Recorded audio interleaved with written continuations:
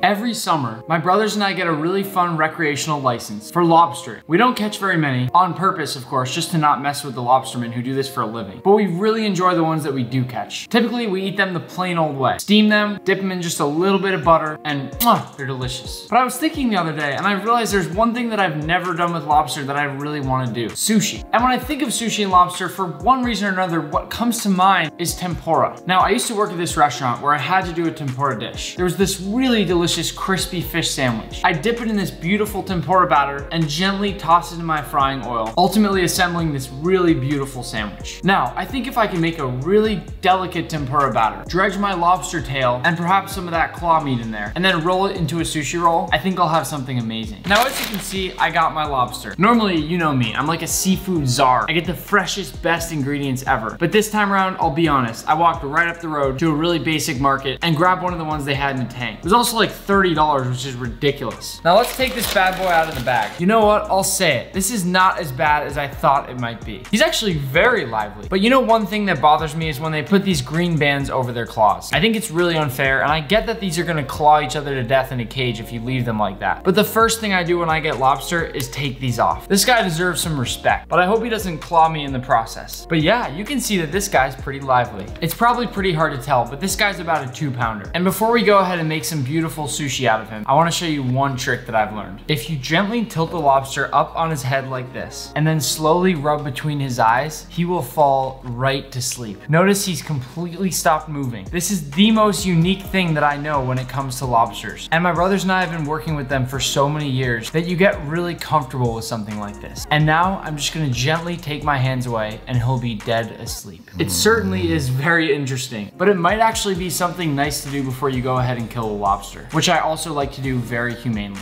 I think if the whole chef thing doesn't work out, I might have to be a hypnotist. I just want to quickly show you that he's totally fine and how quickly this lobster will wake up once I put him back down. You ready?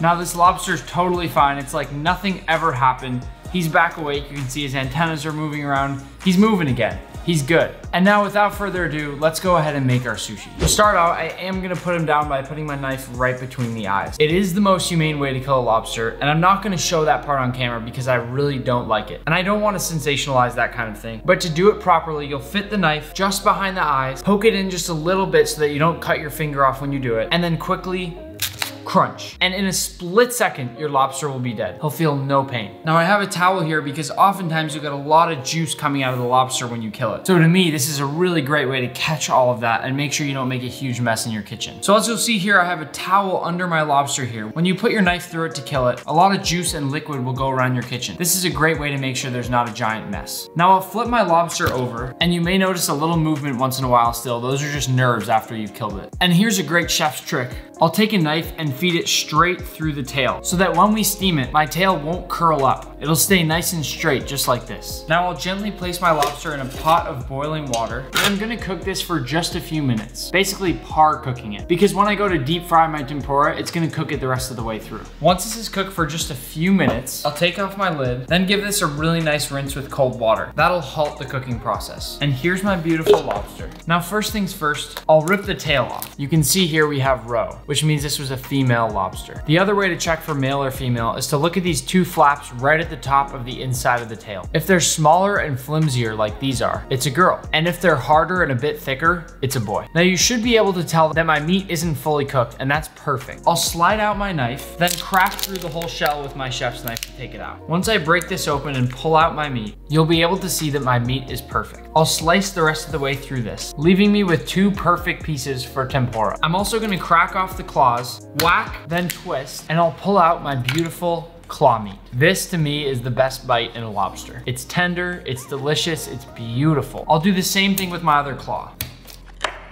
This one came out perfectly. The rest of this I'll save for a lobster stock. I was planning on making lobster bisque anyway. If you're interested in lobster stock, cover all of this with water in a big pot and then just let it steam off. It'll suck out all that flavor. And once you strain it at the end, you'll have a beautiful lobster stock to use for whatever you want. For our tempura batter, let's go 2 cups club soda, 1 2/3 cup all-purpose flour, 1 1/2 cups of cornstarch, and just a little bit of salt. Now whisk this up until it's nice and well combined. It's a very interesting mixture, but that sparkling club soda really helps to make an amazing tempura batter. And there's one other thing that'll take this up a notch, making it ice cold. So toss this in the fridge and let it get really, really cold before you dip. Remove the lid to your fryer, keeping in mind that you can fry in a heavy bottomed pot if you need to. Now I'll dip my lobster meat very gently, shake off all of that excess batter, and then slowly sway this back and forth in my oil until I ultimately drop it in. I'll do the same with the rest of my lobster. Going back and forth with it is a key step in making tempura. You gotta ease it into the oil. And same thing again with my lobster claws. Once this is all going, I can go ahead and put the lid on and let it go till it's golden brown.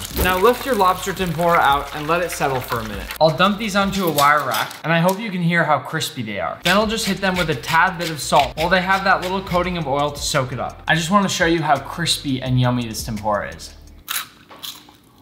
I'm gonna be totally honest, I underestimated how delicious this would be. Holy crap. Let's assemble all the other small parts to get ready for our sushi. I'll cut my cucumber into nice thin strips. And by the way, if you're gonna buy cucumbers, buy those nice small Persian ones. I'm Persian, so I might be a little bit biased, but I can confidently tell you that the small cucumbers taste far better than those nasty giant cucumbers that come from big factories and taste like water. Once I've cut nice thin strips of my cucumber and make some nice sticky sushi rice, we're ready to assemble. We'll start by putting down our bamboo roller. On top of this, I'll add my nori seaweed. Now I'll wet my hands and gently press out my sushi rice. Make sure you just put a nice thin layer across all the seaweed. I know it seems like I'm changing my mind all the time, but let's keep the rice on the outside of this roll. I'm gonna sprinkle just a little bit of furikake all across the top of my rice. Then in one swift motion, I'm gonna flip this right over onto my roller. Now it's time to build. I'll start with a nice piece of my cucumber. You don't have to, but I like to leave some of the edge on. Then I'll take my beautiful lobster tempura and lay it across my sushi roll.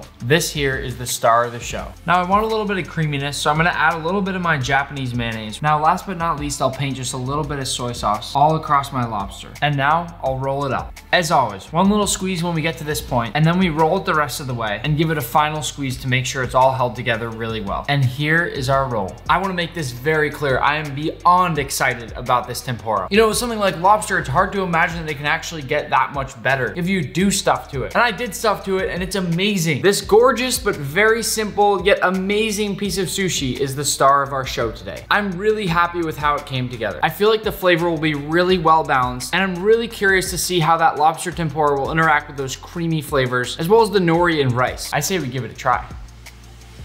Mwah! You did great work today, buddy. Everybody, let's all thank Larry the Lobster, who's gonna make a delicious stock later today. As for the sushi, here's what I'm getting.